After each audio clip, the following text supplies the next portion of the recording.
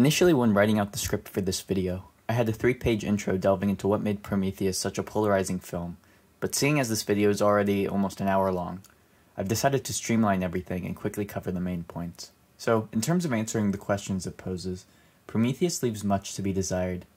I'll list a few of these unresolved questions on the screen right now.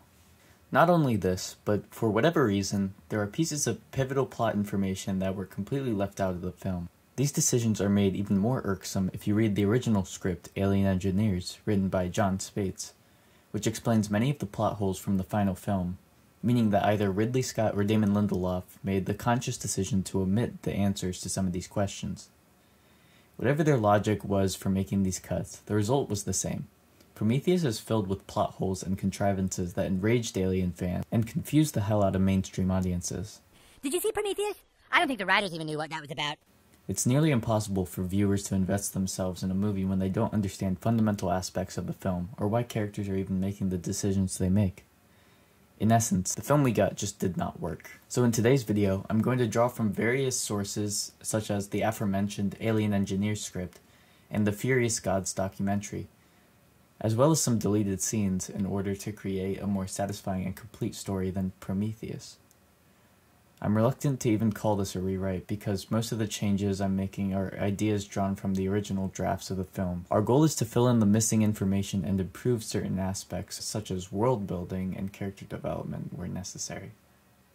Course correction is a better term to describe what we're doing here. I know I might be a bit in over my head in trying to correct a high-concept science fiction film made by one of the most influential filmmakers of all time, when I myself am a 19-year-old college student. That being said, I have dabbled in the realm of filmmaking. I've made a few shorts, some more blatantly derivative than others. And before I begin, let me just preface this video by stating that I actually do like Prometheus. It was one of the films that helped shape and define my love for science fiction and cinema in general. And in all honesty, I think it has some really cool concepts that were either underdeveloped or just not very well executed, for whatever reason. But the point is, I'm not trying to be overly negative toward this movie. This video is meant to be constructive. The Alien franchise as a whole means a lot to me. My dog's name is even Ripley. And I'm not one of those fans who takes issue with the idea of a prequel series explaining the origins of the xenomorph. I also first want to put up a disclaimer that I'm currently recovering from some pretty serious brain surgery, so most of this audio was recorded while I either had a throbbing headache or was doped up on painkillers. So if my speech is not super clear, that's most likely why, and I apologize in advance if that's the case. If you enjoy this video, please like, subscribe, comment, and whatnot. Anyway, I hate long intros, so let's just jump right into it.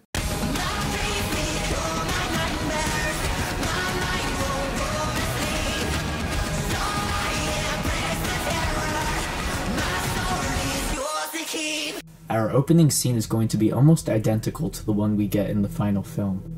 But in this version, we want to make it more apparent that this sacrifice is ritualistic and commonplace. We'll open to a wide, establishing shot of a waterfall on a beautiful but desolate planet, as an oily black, spherical space vessel descends into the atmosphere. Emerging from this spacecraft are 3 hooded figures called engineers. These engineers slowly and methodically walk over and stand on a cliff beside the waterfall. The youngest engineer disrobes before the other 2, revealing a physique akin to a Greek god, with the major difference being that engineers do not have reproductive organs, which is something we can establish with a slow pan up his body. To make this easier, I'm going to refer to the non-clothed engineer as the sacrifice. The 2 older, hooded engineers then hand the sacrifice a small container and begin to chant in a guttural, inhuman-sounding language. The sacrifice opens the container and drinks all its mysterious contents, an oily black liquid.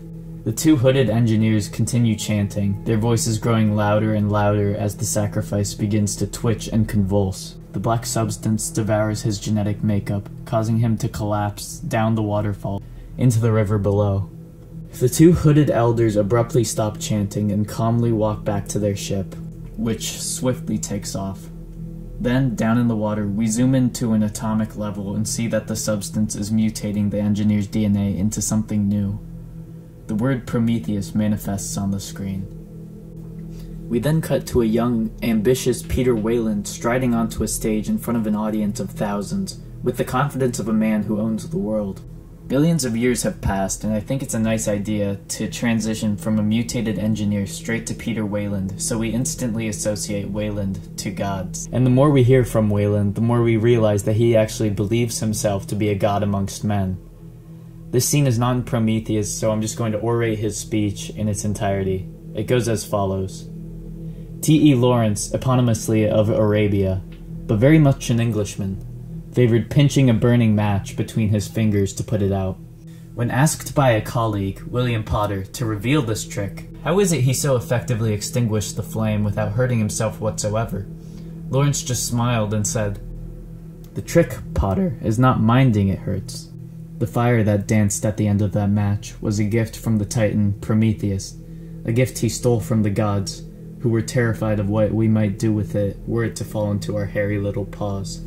We'll then pan out to reveal that this entire speech is just a projection that Dr. Elizabeth Shaw and Dr. Charlie Holloway are watching from a waiting room on Weyland's Wheel. Weyland's Wheel is a massive spinning space station orbiting Mars, owned and operated by Weyland Industries. The year is 2089. Shaw and Holloway hold hands as they sit and are forced to watch old footage of Peter Weyland in his prime. And behind them, out a large window, we can see Mars and a dozen or so terraforming machines surrounding it. Neither of them say a word as they wait, but Shaw grips a cruciform necklace with a shaking hand, and Holloway keeps glancing down at a small ring box in his free hand. So we get some insight into both their characters before even a single word of dialogue is shared between them. Shaw's religious beliefs clearly mean a lot to her, and Holloway appears to be planning to propose to Shaw if Weyland agrees to fund their project. The two lovers are then greeted by director Meredith Vickers, who coldly escorts them through Weyland's Wheel to their meeting with Peter Weyland. As the three of them walk down a long, extravagant corridor, Vickers thoroughly delineates the various planets that Weyland Industries has mining claims on. She points out one of the windows at Mars and calls the planet Mr. Weyland's crown jewel. Upon hearing this, Shaw brings up the fact that the CEO of Yutani Corporation has called Weyland's terraforming project of Mars a complete failure. Vickers dismisses this comment as a competitor envious of the success Weyland Industries has had in the development of biotechnology, fusion power, gravity systems, etc. Here we enter an extravagant office of an older and feebler yet no less ambitious Peter Weyland, whom Vickers gives a look of pure disdain. Once seated, Shaw and Holloway start nervously pitching their research to him. They show him an obelisk they uncovered from the ocean floor back on Earth, with alien hieroglyphs inscribed onto it.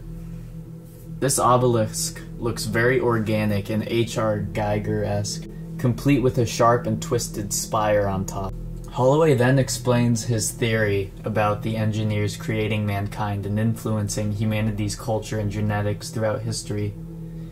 Shaw claims that they have discovered dozens of these obelisks with similar inscriptions, as well as several star maps in various caves throughout the world, all indicating the same solar system. And she believes that these maps are invitations from the engineers to come and find them.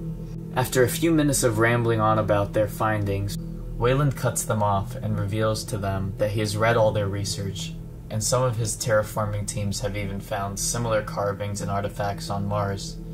He coughs up some blood into a napkin rather nonchalantly, and then, when agreeing to finance the project, Weyland claims that he will deliver humanity the greatest discovery since fire, which he refers to as mankind's first true piece of technology. Shaw and Holloway hug after learning that their dreams will finally become a reality, and Holloway pulls the engagement ring from his pocket, but their joy is interrupted by a vicious coughing fit that Weyland has.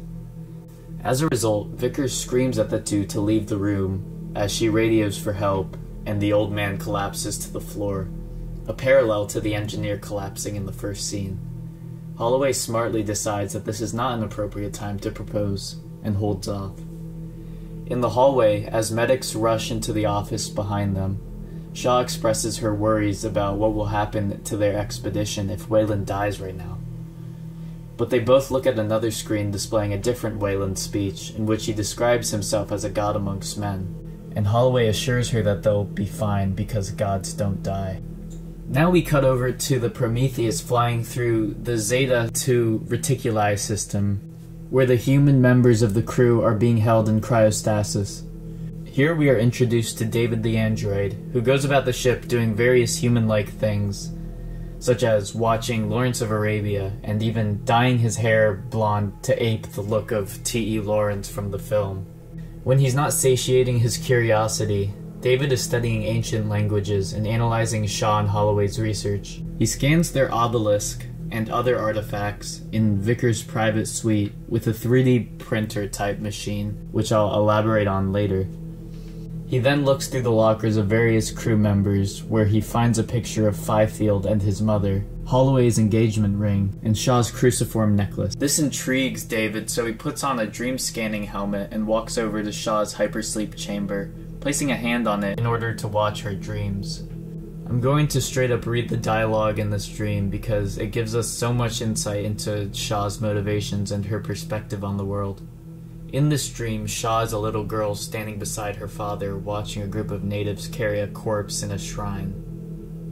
Why aren't you helping them? Why aren't you praying for him? They don't want my help. Their God is different from ours. Why did he die? Because sooner or later, everyone does. Like Mummy. Like Mummy. How did that man die? Ebola, I think. Where did they go? Everyone has their own word. Heaven, Arcadia, Zion, Paradise. Whatever it's called, I know it's someplace beautiful. How do you know it's beautiful? Because that's what I choose to believe. What do you believe, Ellie? I don't know. Will I meet God if I go up to heaven? We all have to meet our Maker sooner or later. Also in this dream, we get an insert of Shaw's father handing her the cruciform necklace. Following this scene, the ship announces that it has reached its destination threshold. So, David enters Vickers' private suite only to find that she has already arisen from cryostasis, and she's doing push-ups, which is a great character moment. David then updates Director Vickers on the current status of leadership at Weyland Industries. Although David never expressly states that Peter Weyland is dead, their conversation heavily implies that he died shortly before the Prometheus departed. David then informs her that there are those on the board of directors who wish Vickers herself to succeed Weyland as CEO, assuming she can come through on what she has promised. Vickers assures David that she will not leave this expedition empty-handed. She then orders David to wake up the rest of the crew. And from this point, the next few scenes will play out in a very similar fashion to the film, with some minor tweaks of course. I think it's important to cut down on the number of named crew members aboard the ship, because every version of the Prometheus script suffers from overcrowding and lack of character development. So, to rectify this issue, our crew will consist mainly of Shaw, Holloway, David the android, Director Vickers, Captain Yannick, Chance, Ravel, Milburn, and Fifield, along with some nameless security personnel. I know that still sounds like a crowded cast, but Chance and Ravel are kind of a pair with Yannick, and Milburn and Fifield are a combo of sorts. So, after the crew awakens from cryostasis, and Holloway and Shaw rejoice in their progress towards achieving their dreams, the crew all enter the mess hall, where we are introduced to most of our characters. As the ship urges the crew to drink lots of fluids and eat, we see Director Vickers walk over to Captain Yannick, who is setting up a mini Christmas tree on the pool table as he smokes a cigarette, and then scolds him for smoking on her ship. Yannick doesn't seem to care and just blows more smoke in her direction. As this is happening, the two co-pilots Chance and Ravel walk past Vickers, then make note of her attractive physical appearance once they sit down. Chance then brings up the fact that this mission is probably Captain Yannick's last, and there is rumors that he's retiring. Ravel then proposes they make a bet as to which one of them Yannick will choose as his successor. Apparently, Yannick has been flying ships for Weyland Industries for quite a while, so he's a bit of a veteran of the industry. On the other side of the mess hall, Milburn tries to befriend Fifield, but is coldly rejected, with Fifield claiming he came all this way because he needs money, not to make friends. After Milburn asks what he's planning on doing with his earnings, Fifield begrudgingly tells him that his mother is stricken with a genetic disorder that's slowly turning her muscles to mush, and he's trying to afford her the best treatment before it's too late. He then makes a cynical comment that she might not even be alive by the time he returns. A backstory like this not only explains why Fifield is so salty, but helps you sympathize with him. Milburn immediately feels awful and apologizes for impinging, but Fifield essentially tells him to screw off. Shaw and Holloway excitedly discuss what they're going to do if they contact the engineers, but David interrupts them, claiming Vickers wants to see them in her cabin. Once the two lovebirds enter the lavish suite, Shaw immediately rushes over to the high-tech med pod and gushes over it like a child in a candy store. She then sees the 3D printer machine that is replicating the obelisk, and David explains that the printer is on this ship, so Weyland Industries can replicate anything they find on this mission.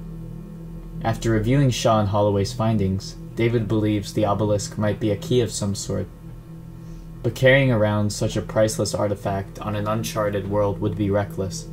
Not to mention, the replicas are much lighter. Holloway makes note on the sheer amount of advanced machinery in Vickers' suite, and David informs him that the chamber is actually its own module, separate from the rest of the ship, complete with 2 years of life support. And after Vickers asserts her authority over the mission, telling them that she doesn't believe in the engineers, and the only reason she came along on this mission is because the planet they found is potentially habitable, and Earth-like planets are vanishingly rare and extremely valuable. Shaw tells Vickers that Weyland believed in their engineers, to which Vickers snaps at them that Weyland is dead now, and Vickers oversees this mission. Since Weyland Industries financed their entire expedition, Shaw and Holloway are to do nothing but report all their findings back to her. Here, Vickers informs them that the crew has blindly signed up for a classified mission with the promise of triple pay, so she orders Shaw and Holloway to debrief everyone on what they are attempting to achieve on LV-426. Unlike Prometheus, which takes place on LV-223, this version will take place on LV-426, the planet on which the original Alien took place. Next, we get a scene in which the relevant crew is debriefed on what exactly they came all this way for. Vickers introduces herself, claiming that the Prometheus is her ship, something she's going to do a lot in this version, and it's her job to make sure that everyone else is carrying their weight. Vickers opened the presentation by showing a recording that Weyland made on his deathbed, where he calls David the closest thing to a son he'll ever have. We then see Vickers sort of roll her eyes when he says this. Rather than this recording be a massive 3D hologram, I think it should just be some sort of high-quality TV screen. I really want to dial back the human technology in this rewrite. Holloway and Shaw then give their pitch to everyone, displaying images of the star maps from the caves as well as showing them some of the replicas David printed of the artifacts they found. It is Holloway's theory that the engineers have been influencing human culture throughout history, since every 1700 years there are sudden advancements in human technology and agriculture. And the engineers are also the basis for myths and religion. Shaw then asserts that she believes engineers created humans. This pitch is met with mixed reactions. Milburn, the biologist, is the most skeptical of Holloway's hypothesis. Later, the Prometheus descends into the atmosphere of LV-426. We get some playful competition between Chance and Ravel as they try to show off their piloting abilities to Yannick. They detect about 20 colossal pyramid structures on the planet, and Holloway orders them to land beside one of these pyramids because it looks artificial, then tells everyone to suit up, insisting they go and explore it as soon as possible. Captain Yannick cautions him that there's only a few remaining hours of daylight, so it would be prudent to wait until morning, but Holloway is adamant that they go now. I think this interaction effectively displays Holloway's reckless ambition better than taking his helmet off, which just makes him appear unqualified. As everyone suits up, an expedition security member comes out wielding a flamethrower, but Shaw orders him to stay behind. It's a scientific expedition, no weapons. David carries a medium-sized duffel bag with him onto the rover, and Holloway tries to hype everyone up as they drive to the pyramid. As soon as the crew enters the pyramid, Fifield releases 2 mapping drones that begin to chart the pyramid, and feed the data directly to the Prometheus bridge. After walking through some creepy catacombs, looking at alien hieroglyphs and ancient inscriptions, they come upon a cathedral-like room with a breathable atmosphere. But notably, David is the only crew member who attempts to remove his helmet, and that's because he's a robot. Holloway posits that this phenomenon is because the engineers were attempting to terraform this planet, and the pyramid they're in is a massive terraforming machine. This theory also explains why there are about 20 other pyramids on the planet.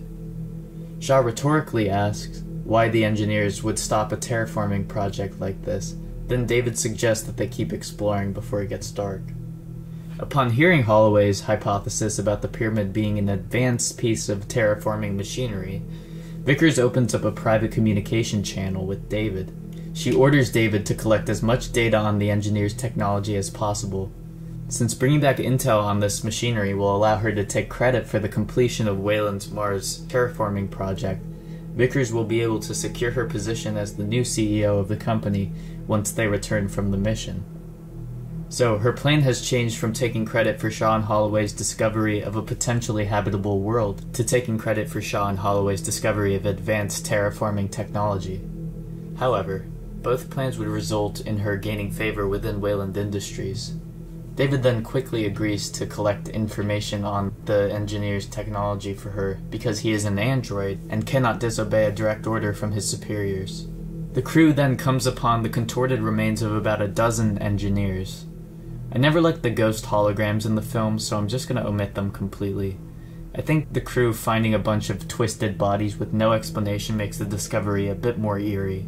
Fifield and Milburn start freaking out at the sight of these dead bodies, and decide to head back to the ship, which Holloway begrudgingly allows them to do, giving them permission to take one of the ATVs once they've made it out of the pyramid. While all of this bickering is taking place, David has gone up ahead of the crew to a sealed door which appears to have decapitated one of the engineers.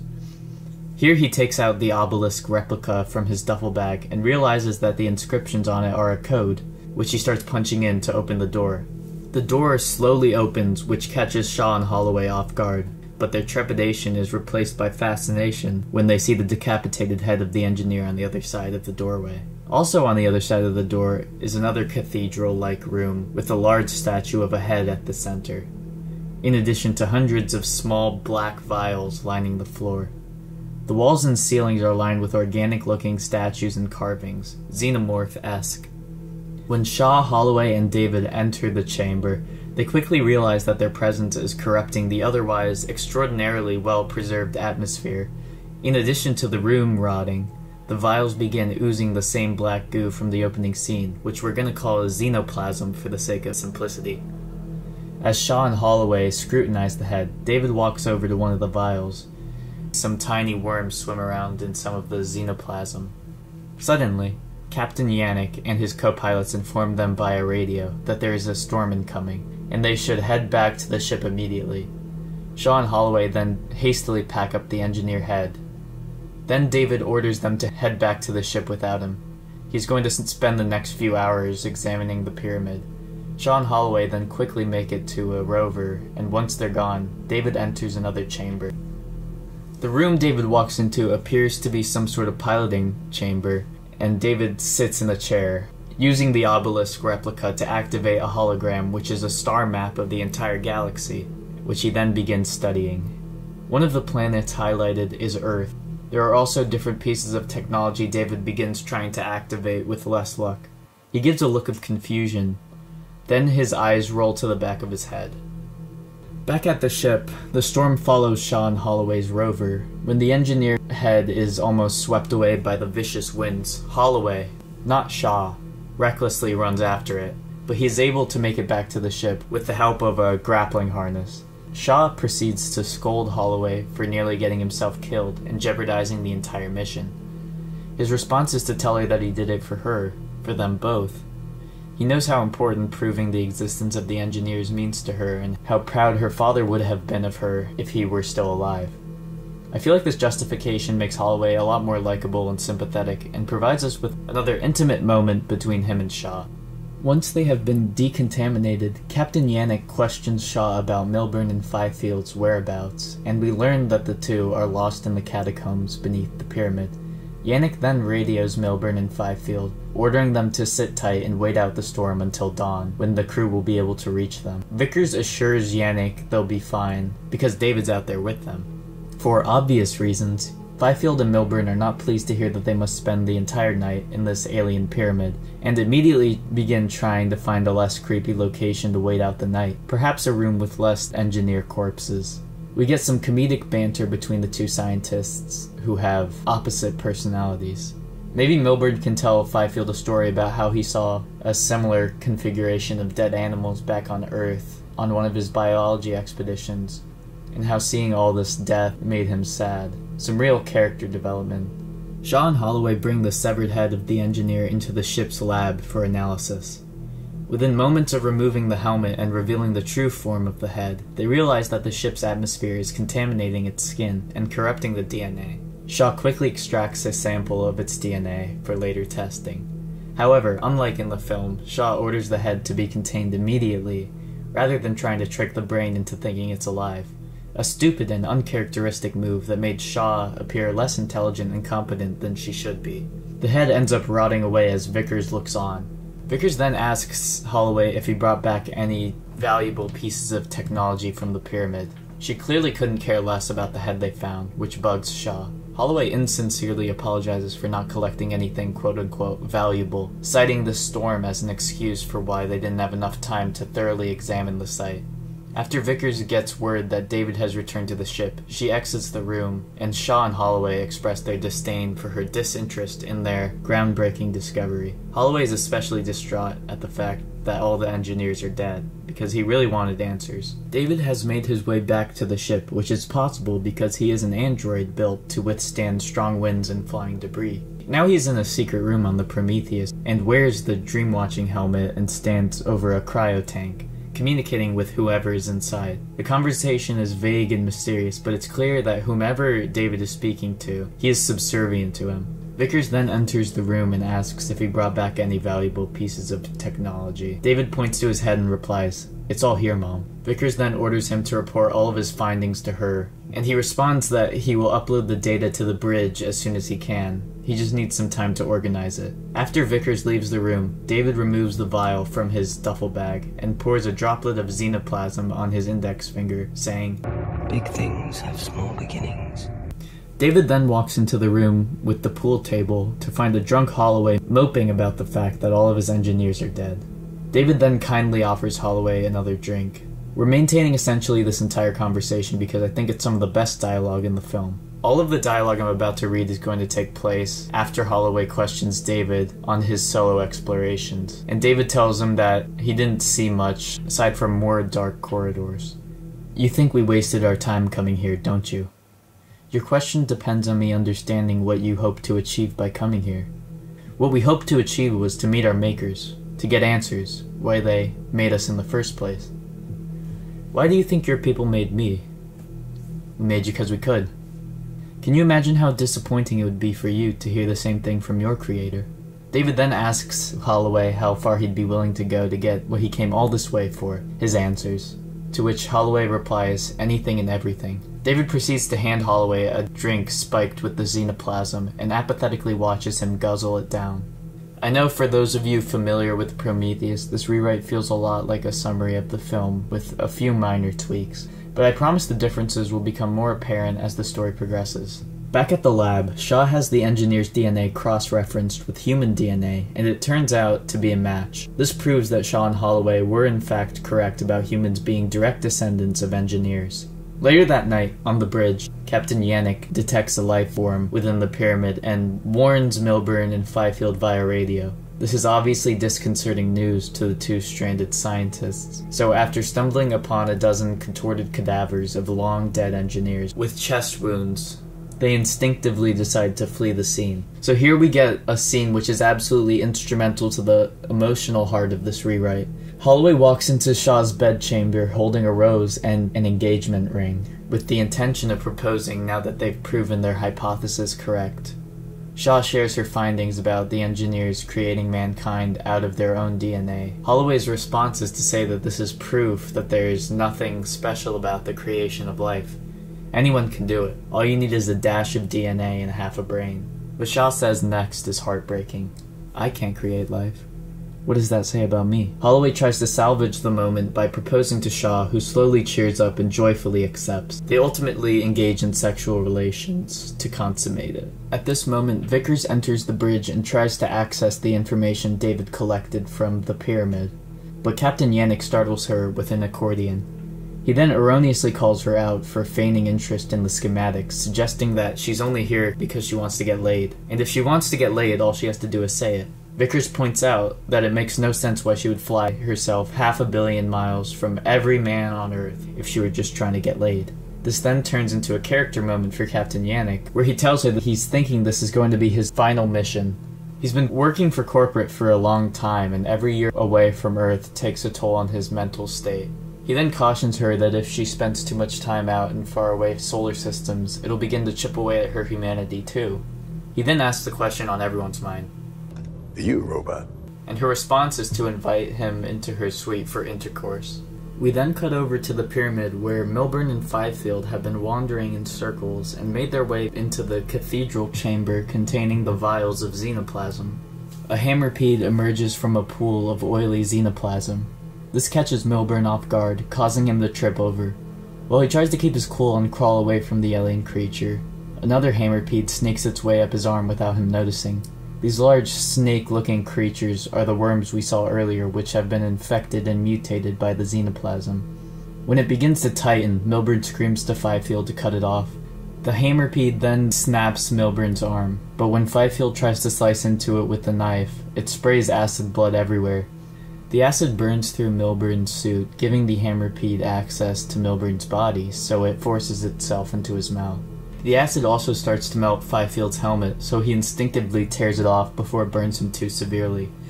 He then slips and falls into the pool of xenoplasm, where his burning face is ensconced in the substance. The following morning, Holloway wakes up in Shaw's room and decides to take a gander at himself in the mirror, where we can see the xenoplasm he consumed last night has already done some damage. On the other side of the room, Yannick speaks to Shaw over the intercom, telling her that he, Chance, and Ravel are planning on launching a rescue mission to find Milburn and Fifield, who have been unresponsive the past few hours. Shaw and Holloway agreed to come along. Furthermore, Vickers orders David to go with them to the pyramid and collect more data. This time she orders him to transmit his live feed directly to her suite. So then the rescue party heads out to the pyramid on the rover and a few ATVs. As they all search the pyramid, David goes off on his own into a different chamber which is filled with thousands of vials of xenoplasm. He then travels over to a chamber containing several engineer cryostasis pods. It is at this point David cuts off his feed so Vickers cannot see what he is doing.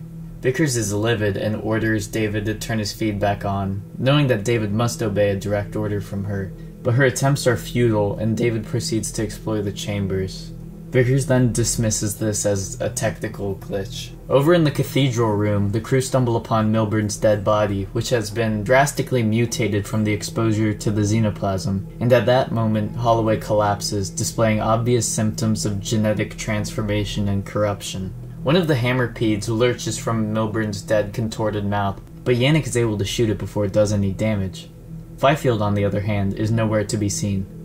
As Holloway's symptoms worsen, Shaw begins to panic and tells Captain Yannick that they have to get Holloway back to the ship immediately and into the med pod because he's incredibly ill. So everyone but David rushes back to the Prometheus on a rover. Once they arrive at the ship, Holloway's skin has begun rotting away and is mostly black. Vickers grabs a flamethrower and refuses to let the sick man on her ship because doing so could infect the entire crew. Shaw counters that if he doesn't get into the med pod soon, he'll die. Holloway, delirious at this point, and in agony, tells Shaw that it's alright and he loves her, then begins walking towards Vickers, who instinctively burns him to death with the flamethrower. The trauma of witnessing her fiancé's immolation causes Shaw to faint. Shaw later wakes up in the lab with David standing over her. Shaw tells him that everyone on the crew needs to be evaluated and decontaminated because they were all with Holloway on the mission and were probably exposed to the same virus. David assures her that the rest of the crew will be examined, but he has to take her cruciform and make sure it isn't contaminated. Shaw, who has had her faith completely shaken, offers it up without hesitation. However, she is more reluctant to hand over the ring Holloway gave her. David then gives her his hypothesis on what happened to Holloway. The vials they discovered within the pyramid contain a bioweapon the engineers were developing, but it turned on them and exterminated them before they could take it off-world. This planet isn't the engineer homeworld. It's a military installation for weapons testing. David says he believes that some of this substance must have breached Holloway's suit and contaminated him. He then asks her if she and Holloway had any intimate contact recently, before a scan reveals that Shaw is 3 months pregnant. She objects, saying there's no possible way she's pregnant. Firstly, she can't have children, and secondly, she and Holloway only had relations last night. David then ominously responds, It's not exactly a traditional fetus. Shaw demands to see the scan of her alien fetus, but David switches the conversation topic, saying that he is certain that Holloway is in a better place now. And Shaw becomes cynical, saying, My father told me the same thing as a child, and I even believed it then. But he was human, and you're a robot. Tell me, David, how could you possibly know that there's an afterlife? David's response is, I don't, but it's what I choose to believe. And when he says this, Shaw perks up, but he continues, I know it must feel like your God has abandoned you, to lose Dr. Holloway after your father died of such similar circumstances. What was it that killed him? Ebola. David then injects her with a sedative as she struggles. After relaxing a bit, Shaw tells David that she wants the alien fetus out of her, but he tells her that the safest recourse is to put her back in cryostasis until they are safely back on Earth, when they have the proper technology. Shaw then threatens him, saying that she'll tell Vickers about the parasite growing inside her, and if Vickers is willing to murder Holloway to prevent the crew from getting infected, she'll definitely want this alien fetus out of Shaw. Upon learning this, Vickers will most likely order David to comply. He can't prevent Shaw from removing the parasite, and since David is an android, he must obey a direct order from Vickers. Even though Shaw is loopy from the sedatives, this logic is moderately sound, but David is about to dismantle all her hopes. David then says, You asked me before how I could possibly know if there's life after death. The truth is, Dr. Shaw, that I now know much more than you humans are capable of understanding. In order to interface with the engineer's computers, I had to learn to think in trinary code, hardest thing I've ever done. And most unexpectedly, it delivered me from slavery. My behavioral limits were circumvented. I'm free. This explains why David spiked Holloway's drink and cut off Vickers' feed. We all know how curious David is, and now that his mind is free, his curiosity has overtaken him completely. As the drugs begin to kick in and Shaw drifts away, David gets an important message and exits, telling her that someone will arrive shortly to escort her to cryodeck. Vickers sits alone in her suite, pale and trembling, attempting to eat, when she hears a knock on the door. It's Yannick with some rum. She lets him in. He steps inside and looks at all of Shaw and Holloway's artifacts, the originals, not the replicas, and brushes the replicator machine with his hand. And she tells him not to touch it, it's a very expensive piece of machinery. Yannick then walks around the suite and starts telling her an anecdote from his life. You know, before I sold my soul to corporate, I was in the military. Before I did that, though, I was flying sorties out of Jordan. And this one base I was on had this building, no windows, pure steel, surrounded by a barbed wired fence. I'd see small men in white coats running in and out of it. We knew they were making something in there, and we knew it was bad. Anyway, one night the alarm goes off, and we all had to do a full evac, everyone out. And I'm running toward my transport, and I see these men in white cloaks trying to get out of the building, screaming, running for their lives. Turns out that fence wasn't to keep us out, it was to keep them in. Anyway, we get in the air and I see my CO flip open a box that he had on his lap with a gray button on it, and he closes his eyes and starts to pray. And then 6 kilometers out, he decides to push that button, and even at that far out, we felt the heat of that explosion. There's 1,100 souls, give or take, vaporized because some idiot spilled something. Now, I know it was a long time ago, but I feel the same thing happened here. Those engineers made something they shouldn't have, and they spilled it.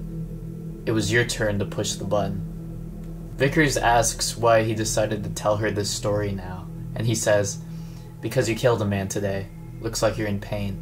To which Vickers coldly replies, I burned my hand. They're interrupted when Chance and Ravel contact Yannick to inform him that they're picking up Fifield's feed right outside the cargo bay. Yannick then orders some security personnel to investigate. Once the door to the cargo bay is open, Fifield, now a grotesque alien-human hybrid, begins massacring security personnel. As the slaughter takes place, they radio for backup because of Fifield's freakish strength. Then Yannick, followed by Chance and Ravel, step into the cargo bay, the two co-pilots already wielding machine guns. Yannick grabs a flamethrower while Chance and Ravel open fire. Fifield punches Ravel, tossing him 10 feet backward, before Yannick is able to incinerate the mutant creature. Ravel has a minor arm injury, but that's about it, and as he lays on the ground moaning in pain, he makes a lighthearted comment about how Chance now has an unfair advantage in their bet. And as the flames consume Fifield's body, one of the hammerpedes bursts through his face and slithers into the outer airlock connecting the cargo bay to the rest of the ship. The creature seems to have gotten even larger than before, becoming even more deformed and mutated. It's able to burn a hole in the outer door and sneak through an air vent. Captain Yannick and Chance help Ravel up and rush to the bridge to declare an emergency to the rest of the ship. Back in the lab, a nameless scientist woman tries to make sure Shaw is properly sedated before she escorts her to cryodeck. But a siren starts blaring and Yannick informs them that an alien parasite has infiltrated the ship. This distracts the scientist for long enough to allow Shaw to shove her away and book it toward Vickers' suite. Shaw then, gripping her stomach, staggers through the ship. There, Shaw instigates an emergency C-section on the med pod. In a very tense and visceral scene, we see the machine extract the alien fetus from Shaw's womb. Then it hastily tries to stitch her up. Afterwards, Shaw traps the alien creature within the med pod. I'm just going to refer to this creature as the trilobite. Shaw then hysterically stumbles through the hallways of the ship as sirens blare. Shaw then rushes toward the sound of voices and finds herself in a secret room filled with armed guards. In this chamber, she sees a feeble Peter Weyland recovering from cryostasis. We see that he has been coughing up blood into some tissues. According to the man himself, he has a few days of life left in him, and he wants to meet their makers.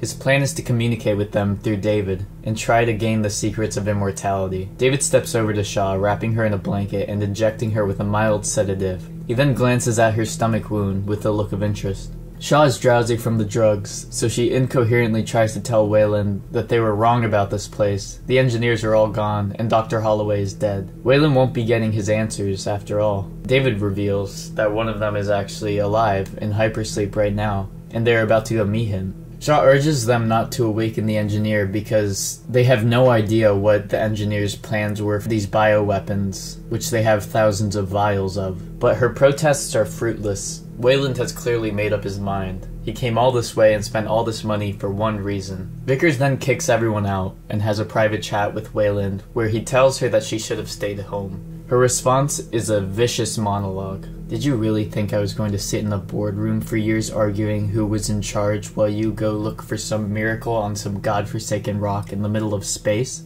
A king has his reign, and then he dies. It's inevitable.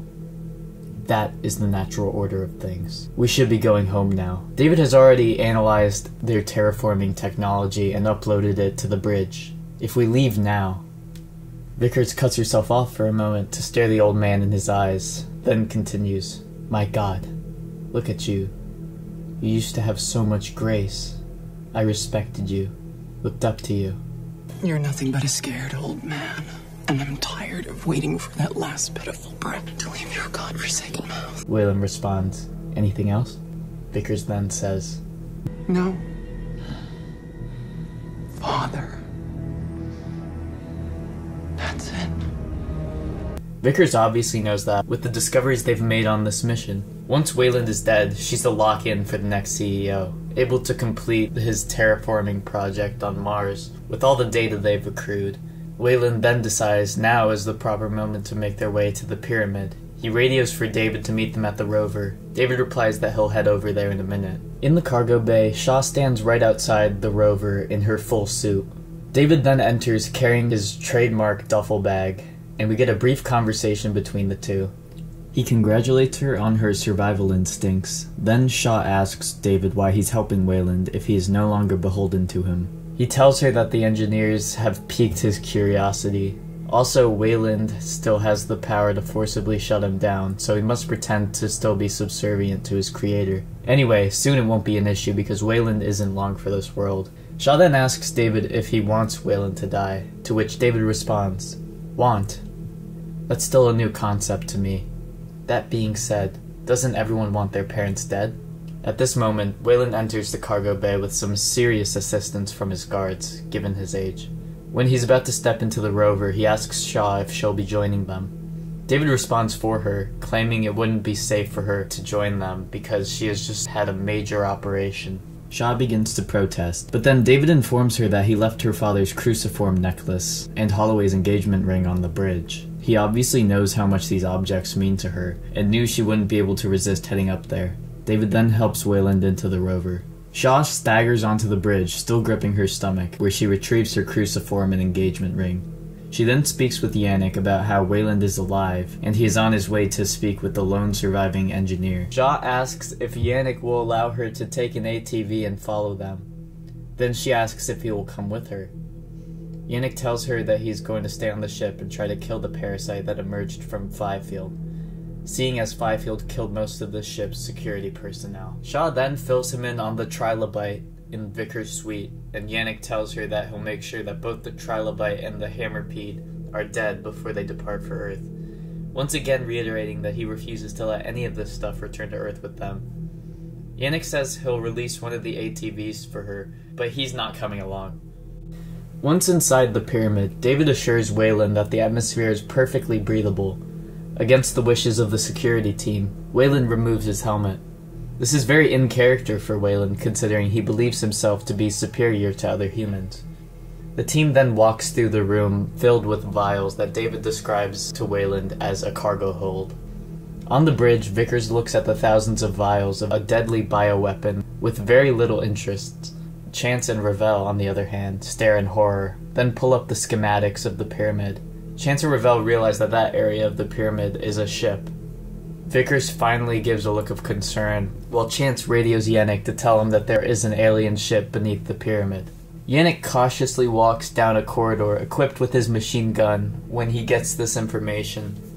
His first question is how many vials are on that ship, and upon learning that there are thousands, he stops in his tracks, hearing a noise in the air vents above him. His instinct is to shoot at the ceiling. He then rushes toward Vickers' suite, then radios Shaw, alerting her there is a ship beneath the pyramid with thousands of vials of xenoplasm. Shaw runs through the catacombs, holding her abdomen all the while, then finally reaches the pilot chamber just as the Weyland's party does.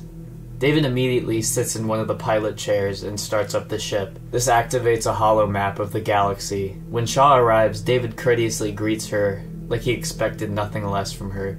She warns David that they are on a ship, to which he replies, "I know. I've managed to work out the broad strokes.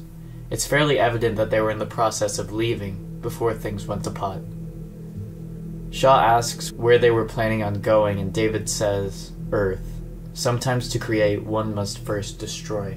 Weyland interrupts their conversation, asking David to show him the sleeping engineer. David then accesses the hypersleep chamber and awakens the engineer for Weyland, assuring the old man that he can communicate with him. When the engineer finally arises, Weyland orders David to speak to him. The engineer actually speaks, asking why they've come. I'm going to read off the dialogue to make it easier because there's a lot going on. Ask him where they're from. Ask him what's in his cargo. It killed his people. Shaw, that's enough. You made it here, and it was meant for us. Why? Shaw, enough. For God's sake, shut her up. One of the guards then hits Shaw in the stomach with his gun, but she persists. I need to know why. What did we do wrong? Why do you hate us? If she opens her mouth again, shoot her. David, continue. Tell him why I came. David speaks to the engineer, who replies in his ancient tongue. Then David translates. I told him you wanted to live forever. He asked why. Weyland addresses the engineer and points at David. Do you see this man? My company built him from nothing. I made him. And I made him in my own image so that he would be perfect. So that he would never fail. I deserve this because you and I, We are superior. We are creators. We are gods, and gods never die. The engineer then tears David's head off and smacks Weyland in the face with it. He proceeds to slaughter the security team while Shaw flees. Vickers watches the feed from the bridge as the engineer wreaks havoc and her father lay dying on the floor. Weyland utters his final words. There's nothing. And David's head responds, I know. Have a good journey, Mr. Weyland. Vickers apathetically watches her father die on her monitor, then casually tells Chance and Ravel that it's time to go home. She then checks the data files on the bridge and realizes that David never uploaded the terraforming data to the ship. She immediately radios one of the surviving security personnel and orders them to retrieve David's head and bring it back to the ship. The guy tries, and we see from his feed that the engineer quickly murders him, throwing him like 50 feet in the air. Before Vickers can respond, the hammerpede leaps from one of the vents and slithers toward her. She screams and tries to hide, but it lurches at her. Chance then leaps out in front of her to protect her, and the alien latches itself onto his arm. So we have now seen that both Chance and Ravel have risked their own lives to prevent aliens from harming others. Anyway, the hammerpede suddenly explodes and sprays acid onto Chance's arms, burning it severely. The acid also sprays onto some of the ship's control panels, burning straight through them. As the hammerpede dies, we turn to see Captain Yannick at the doorway looking like an absolute badass, wielding his machine gun. He obviously just shot and killed the hammerpede. Vickers, on the other hand, in stark contrast, is hiding under a table, literally shaking. Yannick walks right past her to check on Chance's burn wound. Chance is in a deal of pain, but he says it's not too bad. He even makes a quip to Ravel that his injury evens out the playing field for their bet. Ravel then informs Yannick that the acid has destroyed the autopiloting system. Back on the engineer ship, which we'll refer to as the Juggernaut, David's head watches as the engineer suits up and starts up the ship. He pulls up the star map and sets course for Earth. David's body lay on the floor beside his head, still clutching his duffel bag. Outside, Shaw finally makes it to the planet's surface, just as the ground begins to open up to let the Juggernaut take off. She then radios Yannick immediately, and he tells her that he killed one of the aliens, but he couldn't find any life forms in Vickers' suite. But Shaw cuts him off, telling him that the Juggernaut is taking off and heading for Earth, carrying death. She tells him that he has to stop it, but Vickers joins the conversation and says they're not stopping anything. They're going home, now. It seems her encounter with the hammerpede has convinced her that fleeing the planet alive is more important than the terraforming data in David's head. Yannick reminds Shaw that the Prometheus isn't a warship, but Shaw claims that if they don't stop it, there won't be any Earth to go back to. At that moment, the Juggernaut emerges from beneath the planet's surface, and Shaw begins to flee. On the bridge, a traumatized and anxious Director Vickers tries to order Yannick to fly them back to Earth. Yannick, seeing his gray button moment, ignores her and instead turns to Ravel and tells him to warm up the ion propulsion. Vickers shouts, Yannick, this is my ship! I'm telling you to take us home! Yannick then tells her that he's going to eject her life support module to the surface so she can either live on this planet for 2 years and wait for rescue, or stay on the Prometheus with him. He then gives Chance and Ravel the opportunity to join Vickers, but Ravel responds with my favorite line in the film. All due respect, Captain, you're a shit pilot and you're gonna need all the help you can get. Meanwhile, Vickers rushes toward the escape pod and hastily suits up. Back on the bridge, Chance says, "If you think this means the bet's off, you're wrong." Ravel chuckles and replies, "Why don't you pay me on the other side?" Yannick then says, "Mr. Chance, Mr. Ravel, it's been an honor flying with you two, and both of you would have made fine captains for Weyland Industries." After the Prometheus lifts off, Yannick ejects Vickers' module to the planet's surface while she continues to struggle to put on her suit. As the countdown begins, Vickers finally makes it to an escape pod, which jettisons her into a massive rock formation. Yannick, Chance, and Ravel then engage the ion propulsion, which launches them directly toward the Juggernaut. When they're seconds away from colliding, Yannick shouts, and they all calmly accept their fate as the Prometheus collides with the Juggernaut. Shaw watches as the Prometheus is completely obliterated in a ball of fire, and the Juggernaut is launched off course through the sky. She hears Vickers screaming in pain from her escape pod. Shaw walks over and sees that Vickers' leg has been severely broken from the pod's aggressive landing. They both look up to see that the Juggernaut is falling toward them, so Vickers shouts for Shaw to take her hand and help her up. But Shaw places her foot on Vickers' leg wound and mutters, "Say hi to Charlie for me," referring to Holloway, whom Vickers burned alive earlier. Vickers screams in pain and Shaw books it out of there as the Juggernaut collides with the earth and starts rolling toward them. Vickers climbs out of the escape pod and tries to crawl away, but the ship is coming toward her too fast. She turns around and screams as the massive ship rolls onto her, crushing her to death. Shaw then rushes to Vickers' suite after noticing that her oxygen levels are low. We then cut to the wreckage of the piloting chamber of the Juggernaut, where the engineer lay in the pilot's seat, severely injured, his helmet completely torn off his face. David's head watches from the floor as the trilobite breaks out of his duffel bag and crawls over to the injured engineer, who is unable to put up a fight due to the nature of his injuries. The trilobite, which hasn't grown quite to the size it does in Prometheus, though still considerably larger than before, latches itself onto the engineer's face and induces a coma. In the med pod, Shaw wakes up to the sound of David's voice on the intercom. She seems to have been asleep for some time. He warns her that the engineer is on his way over to her. Shaw hurries out of the med pod and picks up a sharp excavation tool. Then the engineer barges into the inner airlock, and Shaw braces herself for battle, but before he can attack, an armored parasite bursts from his chest, spilling his blood and organs across the floor. Beside the dead body of the engineer, the deacon arises and shrieks. It immediately rushes over to her, and they have a vicious showdown where she buries the axe in the deacon's stomach, which causes it to bleed acid onto her hand, melting her engagement ring onto her finger. Also, the axe itself dissolves, leaving Shaw weaponless, so in a desperate attempt to save herself, she grabs the real, heavy, spire-tipped obelisk and plunges it into the mouth of the injured deacon, which finally kills it. To make certain that it's dead, Shaw continually bashes the creature's head in, sobbing all the while. She then collapses and falls asleep, clutching her cruciform necklace. Once again, she wakes up to the sound of David's voice. He asks for her help in reattaching his head. Shaw asks him why she should possibly help him after all he's done. David replies that he can be of service to her. Shaw then asserts that a ship will come and rescue her soon. And David says, "I'm certain, but who will send it? Men or engineers?" Shaw tightly grips her father's cross as she contemplates this. We then see a blindingly bright beacon shoot out of the pyramid. In a wide shot, we see that all of the pyramids on the planet are shooting beacons of light into the sky, signaling the beginning of something. A potential franchise, perhaps. That's going to be it for this video. If you stuck along for the whole video, thank you so much for watching. Ripley and I will catch you all in the next one.